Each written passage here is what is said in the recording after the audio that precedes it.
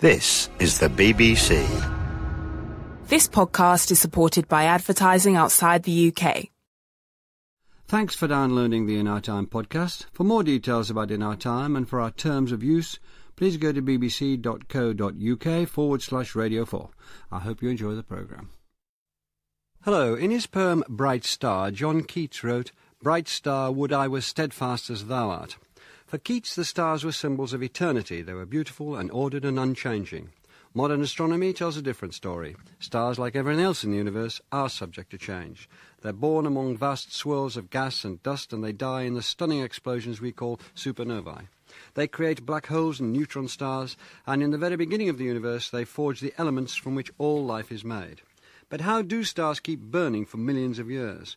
Why do they self-destruct with such ferocity? And what will happen to the universe when, or is it if, they all go out? With me to discuss the life cycle of stars is Paul Murdin, Senior Fellow at the Institute of Astronomy, Cambridge, Phil Charles, Professor of Astronomy at Southampton University, and Joanna Levin, Advanced Fellow in the Department of Applied Mathematics and Theoretical Physics at the University of Cambridge. Paul Murdin, how many stars are there in the universe? What are we talking about? Well, there's one star that's very special to us, the Sun, and all stars are suns like that. In the night sky, you can see maybe 5,000 stars, something like that. They look different from the Sun because they're so far away, but they're essentially the same. All of those stars and our Sun are members of a collection of stars called the galaxy, the Milky Way galaxy. And there are perhaps 30,000 million stars in the galaxy. And there is a spread of galaxies throughout the whole universe, perhaps as many galaxies in the universe as there are stars in our galaxy. So you're talking altogether in the universe of perhaps 10,000 million stars altogether. To put the number in context, it's something like as many stars in the universe as there are blades of grass on the world. How do you imagine that, Paul? I mean, I see the figures, I've got notes from what you've written and so on, and I look at these 1,000 million stars. Just as a matter of interest, how do you get your head around that? Only through the mathematics, only by writing down the numbers on a piece of paper and multiplying them. I think the difference between 10,000 million and 9,000 million is not that obvious, so it's what's written on the piece of paper. But the awe and wonder of these numbers is in every astronomer's mind. Stars were among the very first things created in the universe. Why do we think this? Well, astronomers have a tool which historians would die for. They travel in time. As they look further away in distance, the light from what they see, the light from distant stars, has taken a very long time to get to them. And so the light that we receive from a distant galaxy contains an image of that galaxy as it used to be a long time ago. And with the current big telescopes that we've got, space telescopes, huge, great ground-based telescopes and so on, we can see so far away that the light from those stars has taken perhaps 95% of the age of the universe to get here. So we can see those stars and galaxies as they were during the first 5% of the age of the universe. We can look back almost to the Big Bang. It's extraordinary when you think of it, isn't it? It's like being able to look through a window and see the Battle of Hastings, that sort of thing. Joanna Levin, stars don't live alone, but they come in massive groups called galaxies. Which came first, the galaxies or the stars? That's also, I think, quite an active area of research. But the current story really starts with the Big Bang, when hydrogen is created, when the simple elements are created, and from this primordial kind of gas, a large clump will form eventually.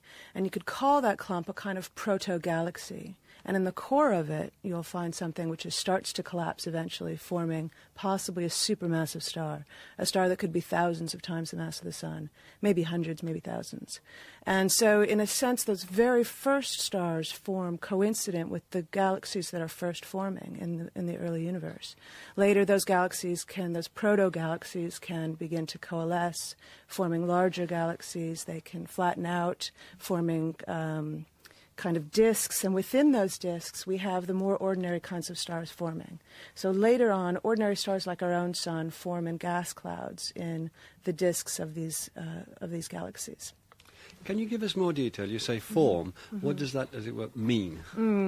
Well, it's quite amazing, really. You have this, what seems to be a kind of smooth background after the Big Bang. Everything was very, very hot and smoothed out over large scales and kind of cools down. And as it cools down, very small clumps that were present can begin to accrete matter gravitationally. So stuff becomes gravitationally bound, just the way the sun keeps planets in orbit around it. These clumps can start to keep matter, maybe not in orbit, but pull matter in towards it and accrete and get larger. So the first activating force is gravity, sorry?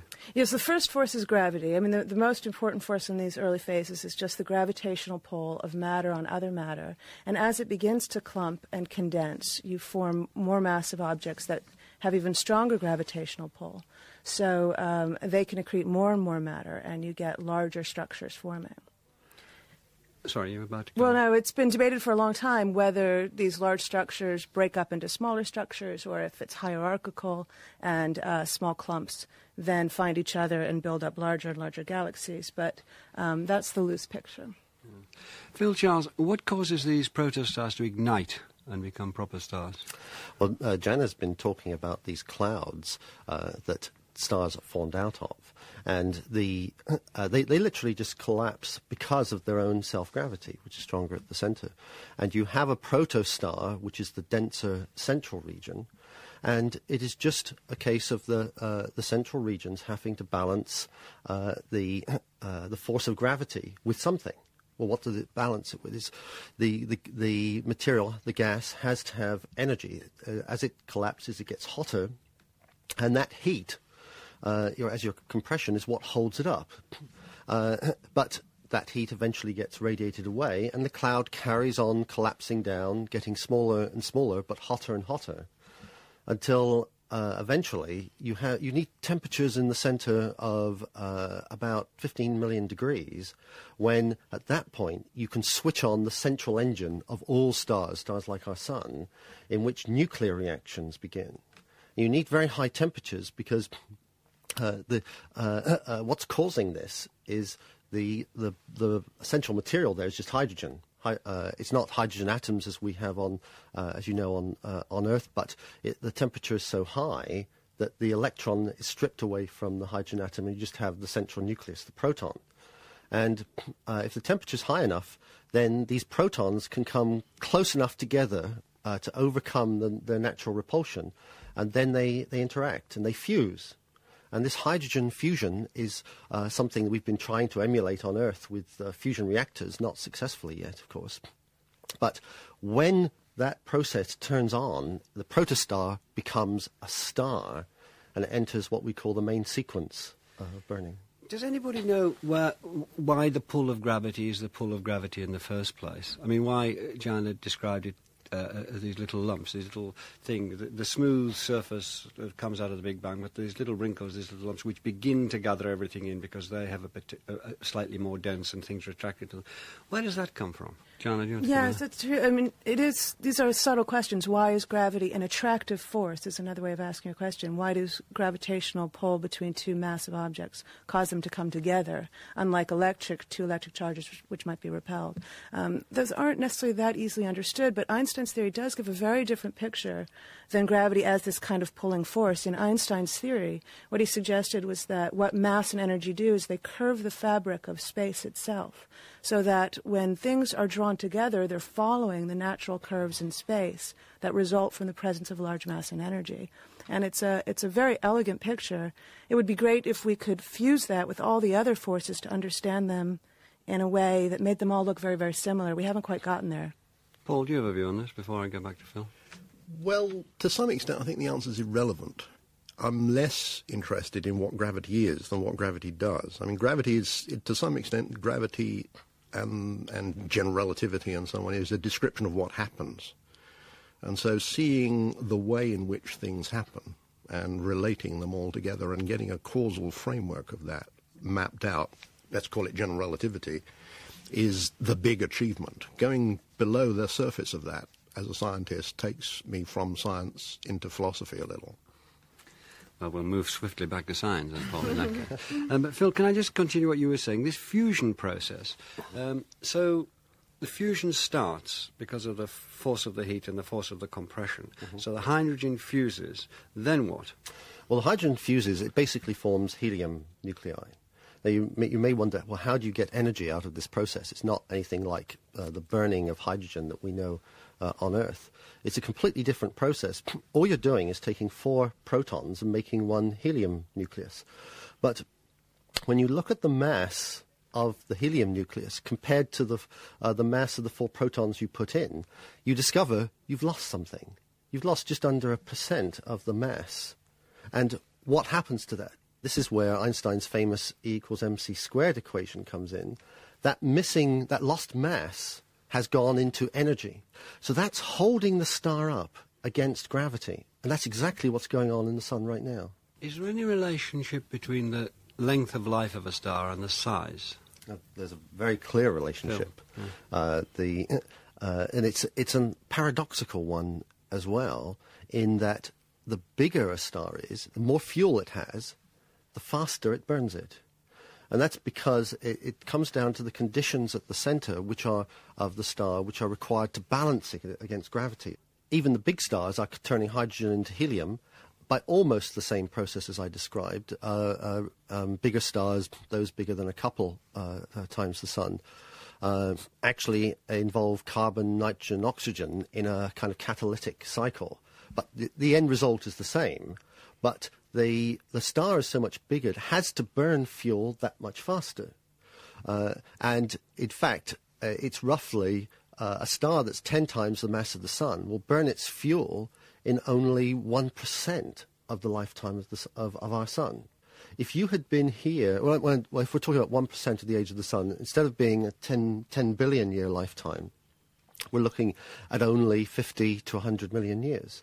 So if you had been on the Earth at the time of the dinosaurs and looked at the night sky, the stars would have looked completely different than they do now.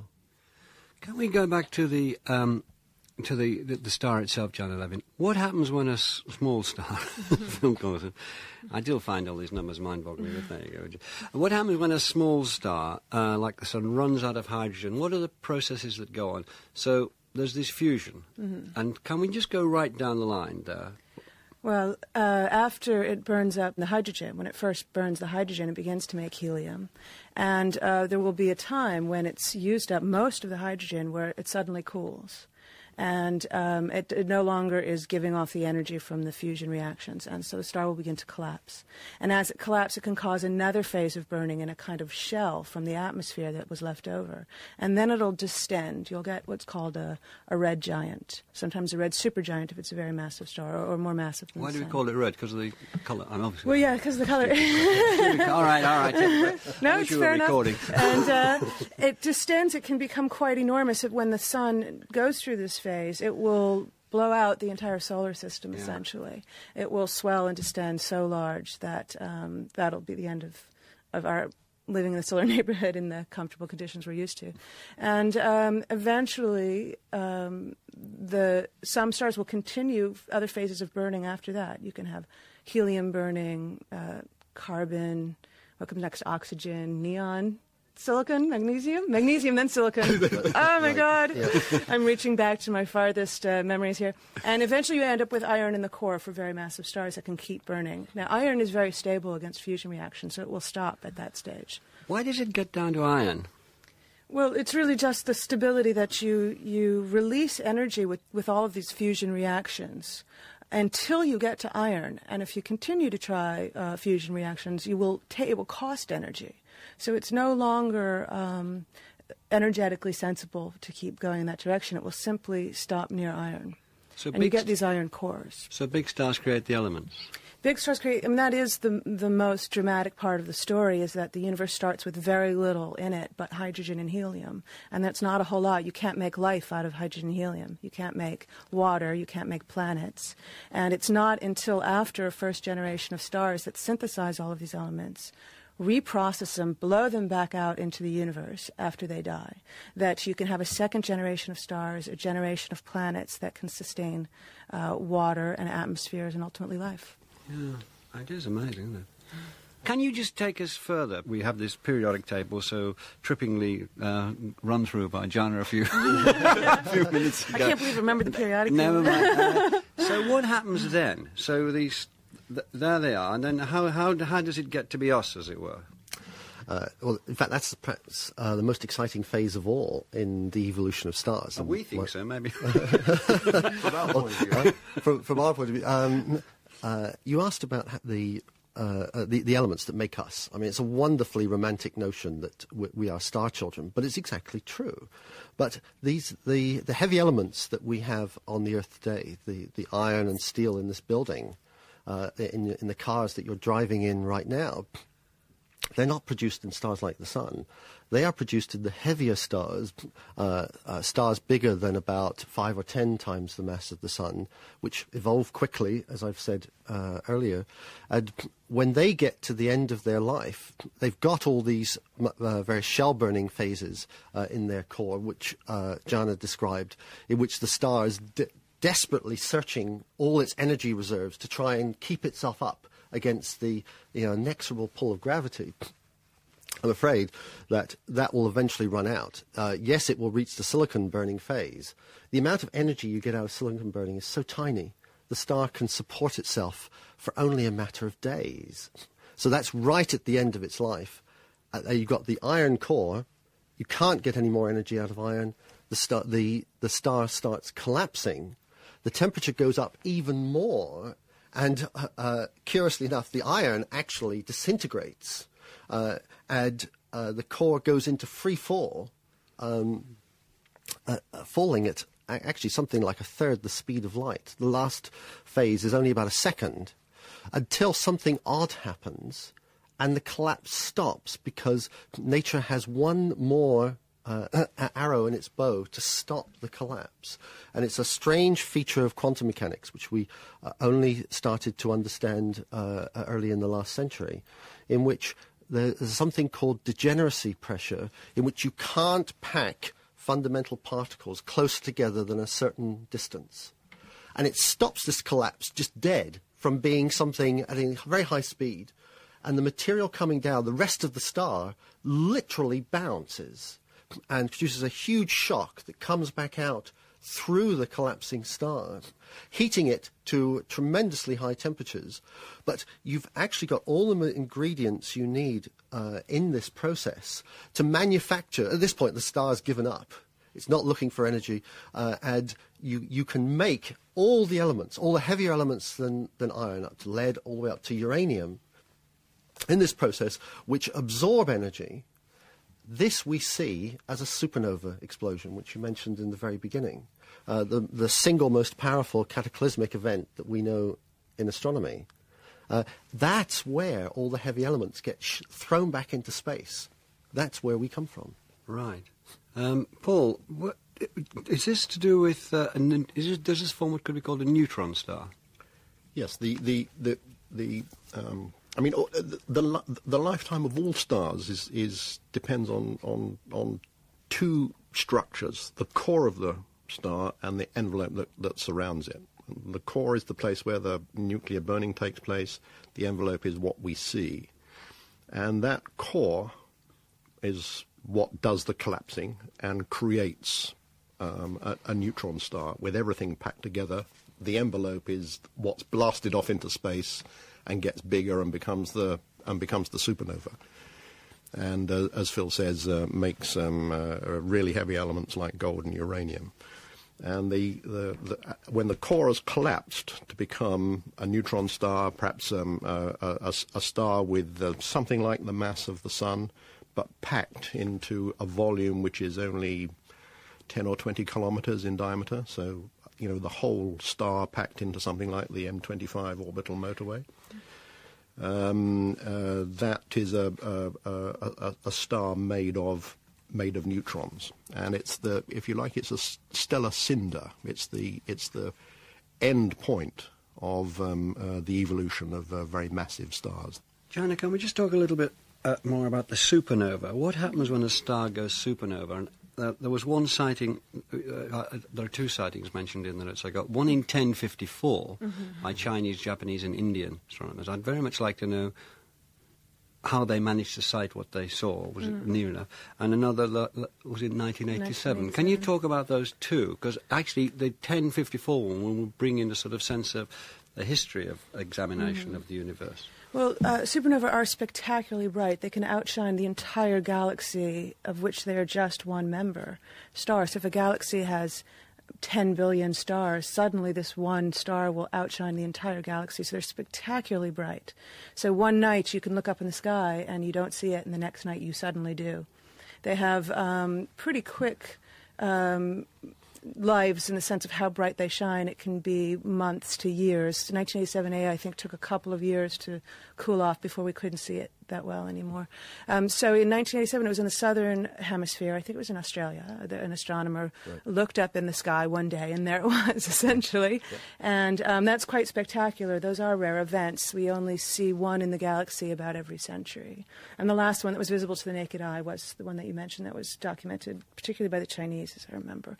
And I think it's now in Crab Nebula. That is a pulsar. Nebula, it's a Crab Nebula. So that supernova is now a very famous neutron star. We now know how to look at, centuries later, build the telescopes to look out in the sky and see the cool remnant that we can no longer see with the naked eye. And it's a spectacular nebula, the gas left over from that explosion, and the core neutron star is there. To go back to the discovery of the supernova of 1054, the Chinese courts, the imperial courts, hired astronomers. There was always in a forbidden city, in an imperial city, there was a quarter for the astronomers to live in, and there was a corps of official astronomers whose job was to keep scanning the sky for signs of change and to interpret those changes for the benefit of the emperor. I mean, basically, they were looking out to warn him about things going on. And one of the key signs that they were looking for was the appearance of anything new, because that might herald, for example, an invasion, somebody who wanted to overthrow, a cousin or a nephew who wanted to overthrow the emperor, that sort of thing. Or a miraculous person. Whatever. So there were observatories, which were kind of platforms raised high above the city, where astronomers would stand throughout the night, in fact, usually several of them, looking out for celestial portents. And so they developed quite sophisticated maps of the sky and immediately were able to notice where new things happened. And in 1054, on July the 4th, 1054, they identified this new star which had suddenly appeared, very noticeable to them because they had such good knowledge of where all the stars were, and wrote it down as a celestial portent, that there was a guest star, that it heralded possibly the arrival of an invader, and therefore the emperor should take the appropriate precautions. And they mapped this, looked at the brightness, the changes of brightness, specified the direction of the sky where it was, and all the rest of it. And these details come down to us in the imperial histories. Those imperial histories that survive the Mongol invasions contain these references to these guest stars that astronomers have mined for observations like this. Now, if you look in the same direction of the sky that the Chinese astronomers identified, you find this nebula called the Crab Nebula. It's a nebula which is rushing out from it in space in an explosion. If you track the explosion back, you find it was all accumulated together in 1054. So naturally, it's in the same direction. You've got the coincidence of space and time to identify this nebula with this imperial Chinese history. Did the Chinese call it a guest star? Yes. Isn't it terrific? Guest star. Yes, that's right. Just visiting. just visiting, that's right. Yeah. But on a very cheap guest, too, because you didn't have to feed it. And the ones in our galaxy as well, as Janice said, they're so bright that something like that is visible in the daytime. Paul, sometimes a star collapses so far that it creates a black hole. Can we tackle that? Well, if the core of a particularly massive star collapses, then even the destiny to be a neutron star is denied to it, because the material that it's trying to pack into being a neutron star is just too much, even for degeneracy pressure, as Phil mentioned, to hold it up. If the collapsing core is over maybe 2 times the mass of the Sun, then the neutron star actually can't stay up, and it has to collapse even further. And there is no state of matter which is known that will save it from this. The collapse creates a very, very small star indeed, with all of a large amount of mass packed into a tiny, tiny, tiny volume, less than a kilometre. And the force of gravity near such an immensely dense thing is so strong that not even light can escape from such a place. Light is a form of energy. Energy is responsive to gravity because of the curvature of space-time, as Janet mentioned at the beginning of our discussion. And the force of gravity in the vicinity of this thing has bent space so much that when light tries to travel along that space, it curves around and comes back to where it started. So anything that this object tries to emit never escapes, and that's called a black hole. And this, John, I understand, gives off something called gravity waves. Yeah, so... Is that what Paul was alluding to towards the end of that? Yeah, well, neutron stars can also give off gravity. Other objects can give off gravity waves, but black holes are probably the strongest source. As they collapse, or even if you have 2 black holes in orbit around each other, which can happen, a lot of stars are born in binary systems with 2 stars as opposed to 1, and they orbit each other. And as they evolve and die, you can form 2 black hole systems, or 2 neutron star systems, or a black hole and a neutron star. And as they orbit each other, the strength of the curvature of space-time around it is so strong, and it's trying to adjust as these objects swirl. It's like fish swirling in a pond. You get waves in the fabric of space itself. So space-time, the curves in space, wave through the universe. They emanate from these orbiting centers, or it can be caused by the collapse itself, and they emanate out through space relatively unimpeded, and then they pass through the Earth, and they're passing through the Earth right now. We're being squeezed slightly and stretched slightly. If you stuck your arm out and the wave was strong enough, you would see lengths being shortened or stretched. But it's so tiny, so imperceptibly tiny, that we simply can't see it. And the big ambition this decade is to build detectors both on Earth and in space that will be able to measure these minute deformations in the shape of space. We've very little time, but just briefly, is there a possibility on your reckoning that the stars will go out, or there will be an end? Eventually all the galaxies do disperse into space and stars fade away, and that's the end of it. Can I just ask you for a little comment, Paul Murden? I know it's ridiculous at this, but I'm fascinated by dark matter and dark energy. That's such wonderful phrases apart from anything else. Is there any progress being made on that? I mean, in a mere 500 million years' time, when they're having talking about in our time, will they be able to talk about dark energy and dark matter? I hope so, yeah. I mean, there's a lot of effort going into trying to identify what the characteristics of dark energy and dark matter are, and to look at the effects of them. The dark energy concept has been around for 100 years, but it's only in the last, 5 years that there has been real evidence that it exists. Programs to try to understand the nature of it are ongoing. Yes, in 1 billion years' time, your descendant will be able to talk about it. And I hope your descendants will come and talk about it too. Thanks all very much. And thank you very much for listening.